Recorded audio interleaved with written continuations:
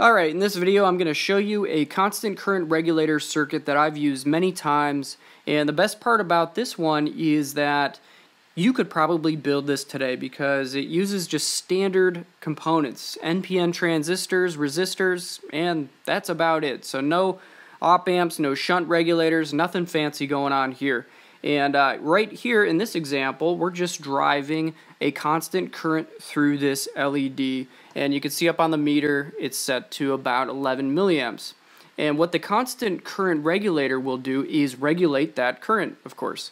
So as we increase the input voltage from 10, 11, 12, you can see that the current is constant.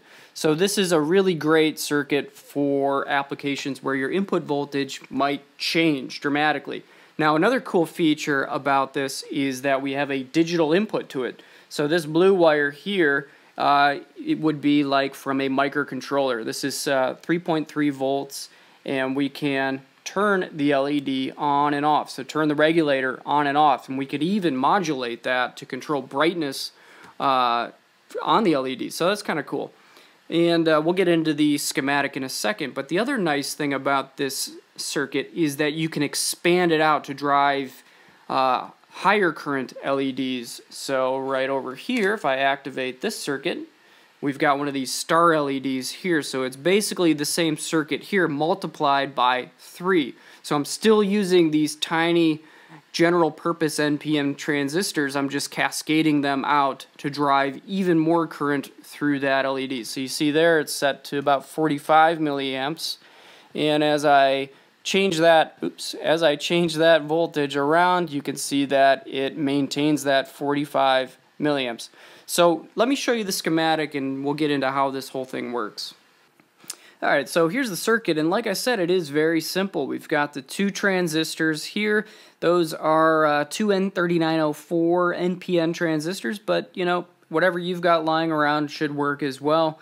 In fact, I actually recommend you go and build this up because it is such a cool, easy circuit, and you will learn a lot from it just by kind of poking around and measuring things. Here's the two resistors, and then right up here is the LED we were driving the constant current through. And then V plus is the input voltage that I was varying into the circuit. So as you can see here, we're actually regulating on the low side of this load, so this is a constant current sink. If we were regulating up here at V plus, this would be a constant current source. So if you just kind of look at this, it'll kind of make sense how it works. So this blue transistor here has the V base to emitter junction voltage here of about 0.7 volts. Now, I did say this is quick and dirty, and that's because this voltage here is not precise. It's going to change. It's going to be 0.6, it's going to be 0.7, you know. There's going to be some variation in there, but for driving an LED, really who cares if you're, you know, if you've got a little bit of ripple in your current. So, nothing precise here, but that junction voltage there is what sets up the constant current, because the current path for the LED goes through the red transistor, through its collector emitter, and then down through R. And because this voltage, we're going to call constant, okay, is at 0.7 volts. So we have that voltage there, but we also have it across R. So it's a simple Ohm's law calculation to figure out what your constant current is going to be. You got your 0.7 over your R is your current, so you set R for whatever current you're trying to regulate at. So I think I use 62 ohms in that breadboard circuit, so if I take 0.7 divide by 62, and there's your 11-ish milliamps that I was regulating at. So pretty cool, right? Now, looking at how it actually does that, so as more, let's say your voltage is increasing, you know, you're going to start driving this base a little bit harder.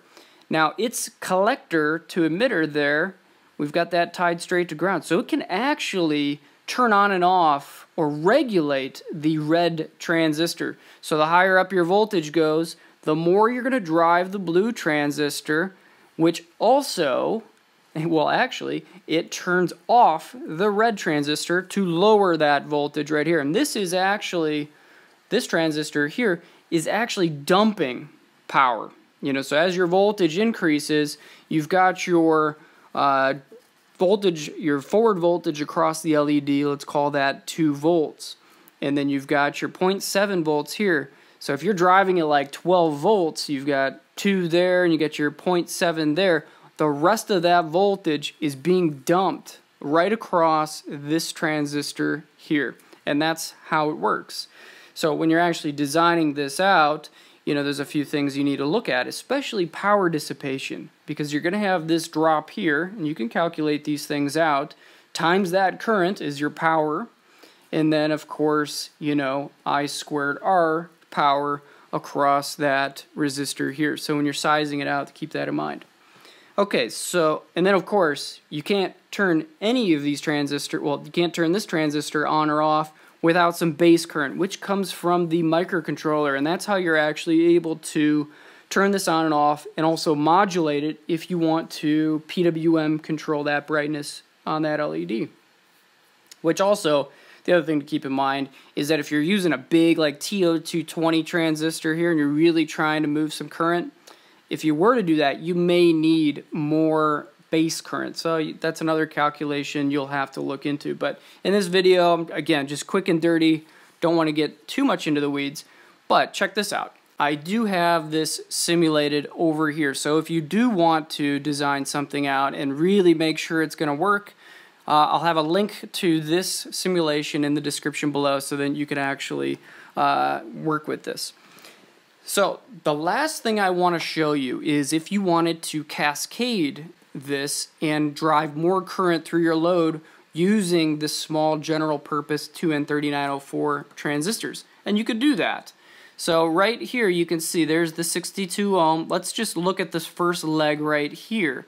So there's that first transistor, there's the 62 ohm, and then like over here, right over, there's the VBE right there, so it's connected to the 62 ohm, but that transistor is right over here in the double up version of it. And what we're doing is actually looking at 2 of those 62 ohm resistors here, and we're kind of averaging that voltage with these 2 100 ohms both going over to this transistor here. And maybe I'll make a follow-up video on this and make like a monster constant current sink with this, and I just put a whole bunch of transistors. But this gives you the basic idea. So, if we're looking at this, the one in red is like your driver transistor, and then the one in blue is your regulator or your controller transistor. So if you're going to cascade these, the only thing you need to add is more driver transistors with those resistors. And again, if you look here, I'm highlighting that, and then at the bottom right you can see 10.15 milliamps there, 10.15 milliamps there. So that's a way to just add it up, and you can just keep going with this as long as you have enough base current over here to drive all of those extra transistors. And then the 100 ohms going to each one of them, and then that kind of gives you that average back voltage right here, the VBE, that you're actually regulating across each one of those resistors. Okay, so anyway, I thought that was kind of a cool video, a nice circuit just to keep in your back pocket, and hopefully you like that. Thanks for watching.